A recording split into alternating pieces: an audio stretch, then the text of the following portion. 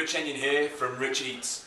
I've just had turkey and broccoli for dinner, and what I've got here, if you want to come in, is the water that's left over from the broccoli.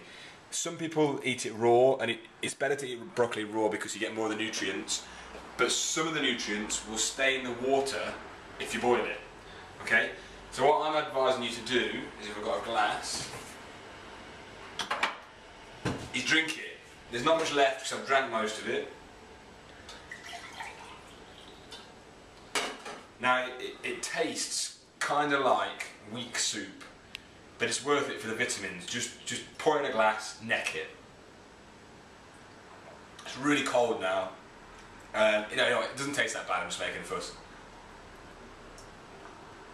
Really high in vitamin C. You might not know this. Really high in calcium. Okay. And dietary fibre, which is great for your insides, flushes you through. And one of the other key things that I'll talk about in other videos is broccoli has an amazing alkalizing effect on your body. Okay, watch the videos for that. I'll go into more detail. Drink it.